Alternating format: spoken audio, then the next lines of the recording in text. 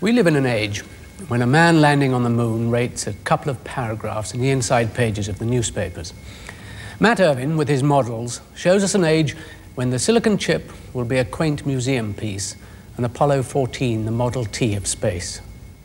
If you watch television at all, you've probably seen some of Matt Irvin's work on Doctor Who, Spaceships of the Mind, Tomorrow's World, The Sky at Night, Blake's 7. Between the mountains and clearing frame on both sides.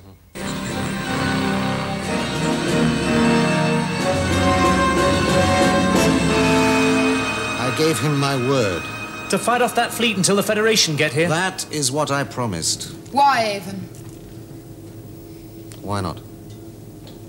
They're underway. They're moving towards the gap in the defense zone. Zen, put it on visual. Confirmed.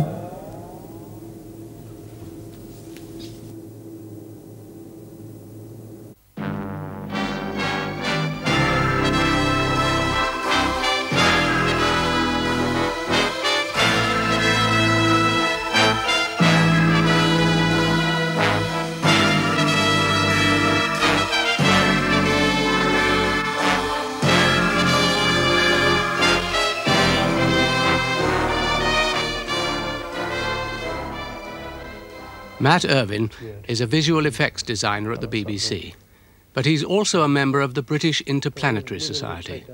And his knowledge of inner, outer, and even unknown space makes one feel that any moment now he may be covered by the Official Secrets Act, Section 117, subsection 8, paragraph 4, line 2.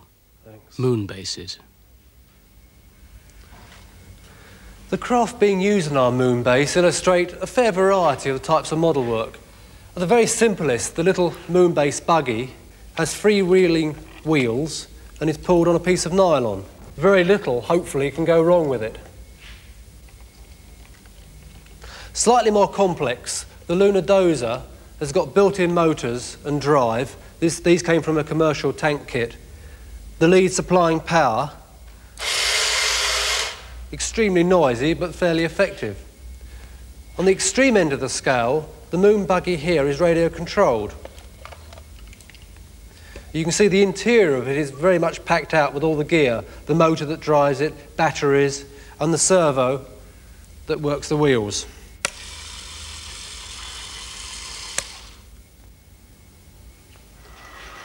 And finally, there's the little flying craft hanging by steel wires on a carriage and steel bar overhead. And of all the models, this one in particular emphasises one aspect very important to model work, which is high-speed filming.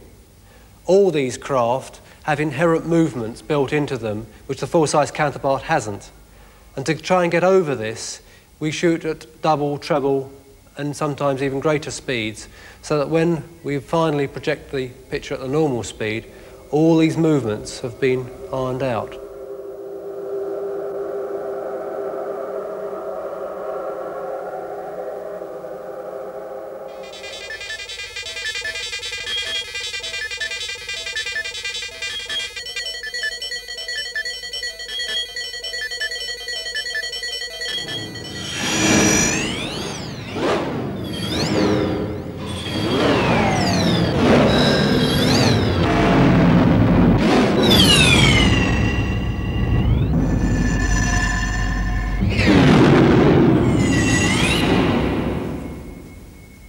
Kits in general are an invaluable source of parts for the final dressing of the model. Things such as these pods from other SF kits, these wings and tank wheels can all be used to very good advantage when you're finally finishing the model. Sometimes there's the opportunity to use parts that aren't always what they seem. This craft, for example, is built from 2 hairdryers. And just to emphasise the point, Matt Irvin's commitment to the future is complete. He models at home as well as at work. And when they do build bungalows on the moon, Matt Irvin, I'm sure, will have his name down for one. America's latest form of space transportation, the space shuttle, which will take them well into the next century. It's been over half a decade since Americans have last been in orbit, and this was with the international spaceflight Apollo-Soyuz, using the last of the Apollo craft and a Russian Soyuz craft. This particular model, made of wood, has been used for demonstration purposes and also for simulated films. It contains the European Space Agency's Space Lab as this particular load, but underneath there's a space telescope, very important to astronomers, and also a heavy lift launch vehicle utilising the shuttle components to lift a very heavy load into orbit. One of the most successful was Viking, America's Mars lander. Viking 1 touched down on the surface 7 years to the day that Apollo 11 landed on the moon. This particular model was originally sprayed white, but it wasn't until the pictures actually came back from the surface I discovered that the colour was in fact light blue, so the model had to be resprayed. Moving out into the depths of the solar system have been the Voyager probes. This model of Voyager 1 was actually made from engineering drawings, the first time I've had the chance to work from such plans. It enabled items such as the scan platform to be accurately reproduced with the movement of the real craft. This craft is one of my favourite models. Designed as a deep space shuttlecraft, probably ferrying between an Earth orbit space station and a space colony. It was originally made for one television programme but never used. However, since that date it's appeared in about 3 others.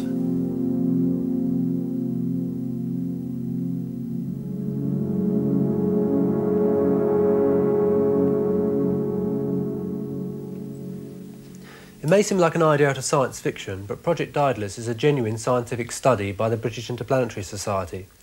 The whole idea would be to send an unmanned probe to the star system Barnard Star over 7 light years away. The complete craft, looking very un-rocket-like, would probably be built in Jupiter orbit. The first stage is dominated by these very, very large fuel tanks, and the second stage, sitting inside, is the only part which would actually reach the star system. The payload module at the front contains telescopes, antenna, small probes, like this, which would enter the atmosphere of any planets that were present, and most important, Daedalus's answer to R2-D2, the Wardens. These little craft would float around outside the payload module, doing any odd jobs, unjamming an antenna, unsticking a probe.